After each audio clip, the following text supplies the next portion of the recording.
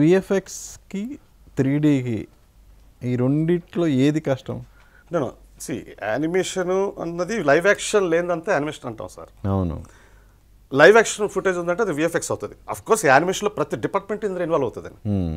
అసలు live character లేడు, live షూటే చేయలేదు, కెమెరా లేకుండా చేయొచ్చు మొత్తం సినిమా అంతా. దట్ ఈస్ యానిమేషన్ అండి. ఈ రెండు కలిపితే విఎఫ్ఎక్స్ అంటున్నారు. But the entire animation part of the VFX. అంతే కదా సార్. మన హనుమాన్ ఇప్పుడు క్యారెక్టర్ ఉంది, ఇలా లేచి గదా కట్ట, that is animation, but it's VFX అంటున్నాం. సార్ రెండు ఒకటే సార్, అదే లేదు. మీరు ఇప్పుడు ఏఆర్ విఆర్ ఎంఆర్ ఎక్స్ఆర్ ఏదైనా యానిమేషన్ రిలేటెడ్ మాకు ప్లాట్ఫామ్స్ ఒకటే sir. The platforms is different, output is different. గేమ్కి ఒకలాగా ఉంటుంది, మెటావర్స్లో ఒకలా ఉంటుంది, ఒక్కొక్క దానికి ఒక్కొక్క ప్లాట్ఫామ్ ఉంటుంది. అంటే సినిమాకి ఒకలా ఉంటుంది, ఈవెన్ టీవీకి ఒకలా ఉంటుంది, ఫ్రేమ్ రేట్స్ కావచ్చు, ఇదంతా కూడా. ఓకే, ఇప్పుడు జనరల్గా ఇది క్రియేటివ్ ఫీల్డ్. ఈ క్రియేటివ్ ఫీల్డ్లో డైరెక్టర్ ఐడియా చెప్తాడు, మీరు దాన్ని ఎన్హాన్స్ చేస్తుంటారు, చెప్తుంటారు. కొంతమంది అండర్స్టాండ్ చేసుకుంటారు, కొంతమంది ఏంది లేదు మనకేంది ఇట్లా చెప్తున్నారు అనే ఒక నెగిటివ్గా తీసుకునే ప్రమాదం కూడా లేకపోలేదు. ఉన్నాయి సార్. సో దాన్ని ఎలా ఫేస్ చేస్తారు మీరు? నాకు ప్రశాంత్ తో అయితే 100% super comfort sir. Super comfort. అతను ఈజ్ వెరీ, చూసారు కదా అతను మాట్లాడతారు, ఈజ్ అంటే బాగా యంగ్స్టర్. మీరు చెప్తారు అదంతా లేదు. కొంతమంది డైరెక్టర్స్ అయితే స్టూడియోకి వచ్చి చూడడం కూడా ఉండదని. సూపర్వైజర్ వెళ్ళి మొత్తం ఏ ట్యాబ్లోనే గట్రా వర్క్ చేస్తే అది బాగాలేదంటే టక్కన చేసి తీసుకొచ్చి అలా ఉంటుంది. ఆ డైరెక్టర్ వర్కింగ్ స్టైల్ బట్టి ఉంటుంది. ప్యాషన్ ఉండాలి, వర్క్ మీద ప్యాషన్ ఉండాలి, వర్కింగ్ స్టైల్ బట్టి ఉంటుంది. వాళ్ళు మేబీ స్టోరీ నెరేషన్లో వాటిలో స్ట్రాంగ్గా అయ్యి ఉండొచ్చు, విజువల్స్లో కాకపోయి ఉండొచ్చు. ఆ క్యాపబిలిటీస్ కూడా ఇంపార్టెంట్ ఉంటుంది కదా సార్. అవునవును, ఆ combination, that is the combinations. ఇప్పుడు యంగ్స్టర్స్ వస్తున్నారు సార్, మంచి డైరెక్టర్స్. వీళ్ళు ఇప్పుడు నేర్చుకుంటున్నారు. ఇప్పుడు చూడండి, మొన్న నేను ఎక్కడో మీ ఇంటర్వ్యూలో చూశాను ప్రశాంత్ గారు, ఇంకా మీ ఎక్కడి నుంచి మొత్తం ఏఐ మిడ్ జర్నీ అనేది ఒక ఇది టూల్ సార్ వస్తుంది, టెక్స్ట్ టు ఇమేజ్ అని వచ్చింది ఆల్రెడీ. సో ఇట్స్ ఇవన్నీ కూడా ఆర్టిఫిషియల్ ఇంటెలిజెన్స్ రిలేటెడ్. అతని నోట్లో నుంచి మాట వచ్చిందంటే ఇప్పుడు నెక్స్ట్ అతని విజన్ ఎంత ఉంది దాటేస్తారు సార్, ఎక్కడికి వెళ్ళిపోతారు చూడండి. అంటే అతనికి అర్థమైపోతుంది technology. Is a very youngster, he knows everything, he's learning every day. So మీరు అన్నారు ఇప్పుడు ఆర్టిఫిషియల్ ఇంటెలిజెన్స్ కావచ్చు, ఇప్పుడు డే టు డే అసలు వరల్డ్లో టెక్నాలజీ అనేది మారిపోతుంది. సో ఇప్పుడు మనం ఏజ్ పెరిగేకుంది దాన్ని అడాప్ట్ చేసుకోగలిగే కెపాసిటీ ఉన్నప్పుడే మనం ఈ ఇండస్ట్రీలో మనుగడ అనేది ఉంటుంది. సో మిమ్మల్ని మీరు అప్డేట్ చేసుకోవడానికి మీరు ఏం చేస్తారు? నేను ఎవ్రీడే నాది లెర్నింగ్ సార్. I'm passionate. ఎక్కడ ఏ స్టూడియో ఏం చేస్తున్నారు, అదేదో సమ్ లిడార్ స్కానర్ వాడే పాత స్టోరీ చెప్తున్నాను. అసలు షూటింగ్ అవుతుంటేనే టక్ టక్ మొత్తం 3D అంతా వచ్చేస్తుంటుంది చుట్టుపక్కల environment, that is lidar scanner. నేను ఇప్పుడు నెక్స్ట్ పెట్టబోయే కంపెనీ అవన్నీ ఇంప్లిమెంట్ చేయబోతున్నాను సార్. ఈవెన్ షూటింగ్లోని మనం అసలు షూటింగ్ కోఆర్డినేషన్ అంటే వెళ్ళి ఇలా గ్రీన్ మెటల్ పెట్టి మార్కింగ్ పెట్టి చిన్న చిన్న సజెషన్స్తో కాకుండాను డైరెక్టర్కి అసలు ఏమొస్తుందని అక్కడికక్కడ చూపించగలిగే టెక్నాలజీ వచ్చేసింది సార్ ఇప్పుడు. దాన్ని బిల్డ్ చేయాలి. ఎలా మనం అడాప్ట్ చేస్తాం అన్నది మ్యాటర్. నేను లాస్ట్ 6 months నుంచి చాలా రీసెర్చ్ చేశానండి. లాస్ట్ టైం ప్యారిస్ కూడా వెళ్ళి వర్చువల్ స్టూడియో ఏంటి దాని మీద ట్రైనింగ్ అయ్యాను. ఇలా రకరకాలుగా నేను ప్రతిరోజు నాకు ఒక ప్యాషన్ అండి ఇది. నాకు ఇది తప్పిస్తే నాకు 27 years నుంచి వేరే ఇండస్ట్రీ తెలియదు, వేరే బిజినెస్ తెలియదు, వేరే ఇండస్ట్రీ తెలియదు. I'm everyday I mean VFX animation industry, that's it. What ever I'm employee, I'm entrepreneur, what ever you call. మీరు దాన్ని సూపర్వైజర్ అంటారా, ప్రొడ్యూసర్ అంటారా, ఏమున్నా నేను విఎఫ్ఎక్స్లోనే ఉంటాను సార్. ఇందులోనే ఉంటాను, లాస్ట్ వరకు ఇందులోనే ఉంటాను. Okay, coming to your beast bells, ఏంటి మీ బీస్ట్ బెల్స్ స్పెషాలిటీ అంటే? ఇది స్టూడియో, ఇప్పుడు నేను పెట్టబోయే స్టూడియో మాత్రం చాలా వాటికి ఈవెన్ నేను ఇప్పటివరకు పెట్టిన స్టూడియోల కన్నా చాలా వెరీ అడ్వాన్స్డ్ సార్. లక్కీలు ఏంటంటే ఇప్పుడు వచ్చాయి టెక్నాలజీ. లాస్ట్ చెప్తాను కదా సార్, 8-9 months నుంచి కూడా చాలా చేంజెస్ వచ్చాయి వరల్డ్లో. వీటన్నిటిని ఇంటిగ్రేట్ చేస్తూ ఫ్రమ్ ప్రీ ప్రొడక్షన్, ఇక్కడ మనకి హాలీవుడ్ లాగా డిజైనింగ్ మీద ఎక్కువ ఫోకస్ చేయరు సార్ డైరెక్టర్స్. ఇప్పుడు చూడండి, ప్రశాంత్ వర్మ ఒక టీజర్తోనే వచ్చిన స్టోరీ బోర్డ్తో వచ్చారు. అసలు స్టోరీ బోర్డ్ అంటే ఒక key frame illustrations, concept arts, everything we can create with in hours. అది ఇక్కడ ఎవరైనా చేస్తున్నారా? అఫ్ కోర్స్ ఇవన్నీ చేయాలంటే but time taking, expensive. Technology వచ్చింది, we have to adapt from pre production to post production. ఇది కొన్ని నేను reveal చేయలేనండి, but it's a very futuristic studio. మాత్రం యాజ్ ఎ బీస్ట్ బల్స్ డెఫినెట్గా రాబోతుంది. చిన్న సినిమాలకు కావచ్చు, పెద్ద సినిమాలకు కావచ్చు. అందుకే నేను మొత్తం నాట్ ఓన్లీ హైదరాబాద్, బాలీవుడ్ వాళ్ళు అడుగుతున్నారు పెట్టమని. నేను కొంతమంది పెద్ద పెద్ద ప్రొడ్యూసర్ మాట, ముంబై అండ్ చెన్నై ఇవి మార్చిలో వస్తాయండి. ఈ February 1st weekలో అలాగా ఇక్కడ హైదరాబాద్ ఆపరేషన్ స్టార్ట్ అవుతుంది. వరల్డ్స్ ద బెస్ట్ ఆర్టిస్ట్ని లాంచ్ చేస్తున్నారండి. World's the best artists. ఇంకా మరి even the technology, state of art facility, అవి కొన్ని నేను టెక్నాలజీ సైడ్ నేను చెప్పను, అంటే అది అందరూ వండర్ అవుతారు. India the first. ఇంకోటి ఏంటంటే ఇప్పుడంతా క్లౌడ్ని కూడా ఇంటిగ్రేట్ చేస్తున్నానండి.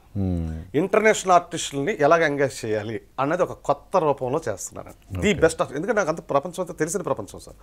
ఎవరిని ఎక్కడ ఏ వర్క్కి ఎలా ఉంటుంది అనేది మనకు ఐడియా ఉంది కనుక కాకపోతే ఇక్కడ రారు కదా సార్, ఇప్పుడు అక్కడ కెనడా ఉండండి, ఇక్కడ మనం మేనేజ్ చేయలేం, అది శాలరీస్ కావచ్చు ఇదంతా కూడాను.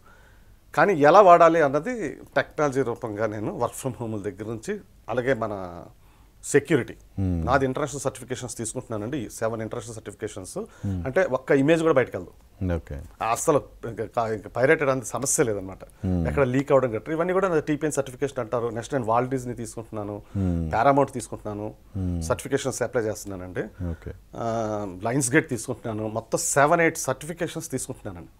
ఏది ఇక్కడ తెలుగు సినిమాలకి, ఇక్కడ హిందీ సినిమా చేయడానికి. బట్ అంటే security that is the important part అండి. లేకపోతే ఏదో లీక్ అయిపోయింది, వెళ్ళి సీన్ వచ్చింది బయటికి, అంతా it's not good sir company wise. ఇప్పుడు ఇవన్నీ టైం టేకెన్తో పాటు మనీ డెఫినెట్లీ కూడా ఇన్వాల్వ్ అయిన ఇవి. Definitely sir. కానీ వేరాజ్ మన తెలుగు సినిమాలు దట్టు స్మాల్ బడ్జెట్ ఫిలిమ్స్ వచ్చి అంత ఎఫర్ట్ పెట్టలేవు కదా, వాళ్ళకి మీరు ఇచ్చే అష్యూరెన్స్ ఏంటి? హనుమాన్ తర్వాత డెఫినెట్గా చాలామంది ఆలోచిస్తున్నారు సార్. నేను చెప్పాను కదా సార్ కేస్ స్టడీ అవ్వబోతుందని. అసలు అదే బడ్జెట్లో కూడా మనం కొన్ని వండర్స్ క్రియేట్ చేయొచ్చు సార్. చిన్న సినిమాలకి నాకు ఇంట్రెస్ట్ ఇప్పుడు నాకు ఎలా కలిగిందంటే, యాక్చువల్గా ఆదిపురుషులు బ్రహ్మాస్త్ర చూసిన తర్వాత పేరు ఇక్కడే కదా మనకు వస్తుంది, మనకు ఆ ఫ్రీడమ్ ఉంది కదా హ్యాపీగా. ఇప్పుడు డైరెక్టర్ కూడా మన చిన్న సినిమా పెద్ద సినిమా చేయబోతున్నారు విఎఫ్ఎక్స్ వాళ్ళు అన్నది నాకు ఒక అప్లోజే కదా సార్. దాన్ని డెఫినెట్గా నేను ఎఫర్ట్ పెడితే సార్ సినిమా ఈస్థెటిక్స్ మొత్తం ఈ విజువల్స్ గ్రాండియల్ విజువల్స్ అన్నీ మారబోతున్నాయి. Time is also started already, time definitely started.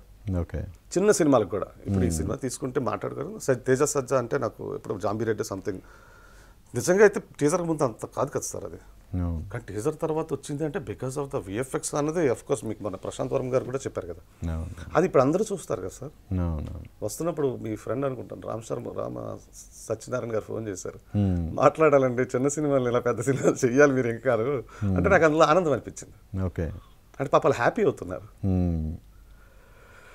ఇంకోటి ఇప్పుడు సినిమాలు విఎఫ్ఎక్స్ అంతా ఓకే, అవును మీరు ఈ గేమ్స్ కూడా ఏమన్నా క్రియేట్ చేశారా? ఇమ్మర్సివ్ మార్కెట్కి వెళ్దాం అనుకుంటున్నాను సార్ ఇప్పుడు ఈ కంపెనీ ద్వారాను.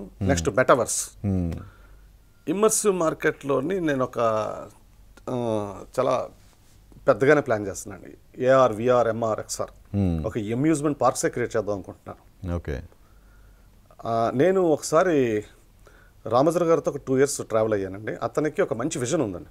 ఓమ్ సిటీ అని ఒక స్పిరిచువల్ సిటీ కడదాం అనుకున్నారు 4,000 to 5,000 acresలో. ఓకే, దానికి మొత్తం విజువలైజేషన్ నేనే చేశానండి. అతనితో 2 years ట్రావెల్ అయ్యాను. ఆ వీడియో కూడా లాంచ్ అయింది. టెంపుల్ సిటీ లాగా, temple city ohm it's biggest Hindu spiritual city పెడదాం అనుకున్నారు. దానికి మొత్తం విజువల్స్ అన్ని నాదే, ఒక వీడియో కూడా తయారు చేస్తాను, మీకు ఇదివరకు నేను చూపించాను కూడా. అది నరేంద్ర మోడీ గారు ప్రధానమంత్రిగా ఉన్నప్పుడు, అది అది ఒక పెద్ద ఈవెంట్లోనే దాన్ని లాంచ్ చేశారని అనౌన్స్ చేశారు. అది ఎందుకు మరి కార్యరూపం దాల్చలేదు? అది తర్వాత రామజర్ గారికి అది టైం పట్టిందండి చాలా. It's a huge sir project. అతను ఇంకో 100 సంవత్సరాలు ఉంటే భలే ఉంది సార్. అది అసలు వరల్డ్లో అసలు డిజ్నీ కాదు కదా, అసలు ఏది పనిచేయచ్చు సార్ స్పిరిచువల్ సిటీలోనే. అంటే అందులో పెద్ద అమ్యూజ్మెంట్ పార్క్స్, హోటల్స్, 108 టెంపుల్స్, శక్తిపీఠాస్, అసలు అది ఒక వేరు రేంజ్ ప్రాజెక్ట్ సార్ అది. దాన్ని ఒక మెటావర్స్లో తీసుకొస్తే ఎలా ఉంటుంది కూడా ఒక ఆలోచన ఉందండి. ఎంత కాస్ట్ అయిందండి టోటల్గా ప్రాజెక్టు? ఏది ఫిజికల్గా కడితేనండి మీకు 1 billion మినిమం అండి. అందులో పెద్ద పెద్దలు దీపాలు. అయితే అప్పుడు వీళ్ళంతా ఇతను అంటే రామజర్ గారు కదా, ఆ స్టాటస్కి చాలా మంది ఇన్వాల్వ్ అయ్యారండి. అక్షరధామాలు కానీ వీళ్ళంతా కూడా నాతో వచ్చి మాట్లాడారు. ఆర్ట్ ఆఫ్ లివింగ్ వాళ్ళు భయంకర సపోర్ట్ ఇచ్చారు.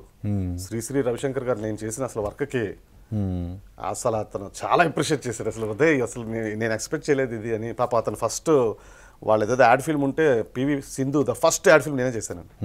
పివి సింధు అండ్ పుల్లలు గోపిచంద్ ఆవిడ డివోటీ. ఓకే, సో నాకు ఉదయ చేయాలని చెప్పి నాకు చెప్పారు ఒక యాడ్ ఫిల్మ్. మా ఏదో ప్రోడక్ట్ అండి వాళ్ళది, శ్రీ వాళ్ళ ప్రోడక్ట్. సో ఇలాంటి అచీవ్మెంట్స్ అన్ని మధ్యలో ఉన్నాయి సార్. రామజర్ గారు కూడా నేనంటే కొద్దిగా నమ్మకం అండి వర్క్ వైజ్. ఏంటి అసలు ఈ ఇండస్ట్రీలో మీరు ఏం సాధించాలనుకుంటున్నారు విఎఫ్ఎక్స్ ఇండస్ట్రీలో?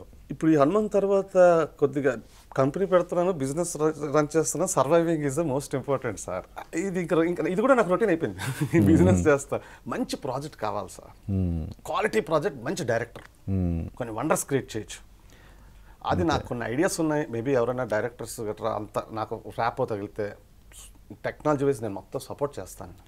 ఇప్పుడు ప్రశాంత్ వర్మ సినిమాటిక్ యూనివర్స్లో ఒక డీప్గా దిగబోతున్నాడు. Yeah of course. ఇప్పుడు నెక్స్ట్ జై హనుమాన్ అని అనౌన్స్మెంట్ మన హనుమాన్ ఎండింగ్లోనే వచ్చింది. సో డెఫినెట్గా ప్రశాంత్ కూడా మీ వర్క్ చూసిన తర్వాత మీతో ట్రావెల్ అవడం అనేది ఖాయం. ఇప్పుడు బిజినెస్ పాయింట్ అంటే వాళ్ళు కూడా ఇన్ హౌస్ ఒక స్టూడియో ప్లాన్ చేసుకుంటున్నారు సార్. ఓకే, చెప్పారు. That's also good idea. ఎందుకంటే డైరెక్టర్స్కి వాళ్ళ చేతిలో ఉంటే బడ్జెట్ కంట్రోల్ ఆ ఫ్రీడమ్ కూడా ఉంటుంది. బట్ అలాగని అంతా చేయలేరు కదా సార్. అరే ఈ వర్క్ ఉదయ్ అయితే బెటర్, లేకపోతే ఈ వర్క్ వీలైతే బెటర్ అన్నది కూడా వస్తుంది. మరి వర్క్లో మనం ఎక్కడ ఇది మిస్ అవ్వండి. డెఫినెట్గా మన వర్క్ అయితే నేను 100% అతనితో అయితే నేను వదిలే ఛాన్సే లేదులేండి. ఎందుకంటే మంచి మంచి ప్రాజెక్టులు రాబోతున్నాయి అతని ద్వారా, నాకు తెలుసు. అది ఈవెన్ అతను కూడా ఏదైనా ఒక మంచి వర్క్ ఇస్తారు డెఫినెట్గా నాకు. ఓకే.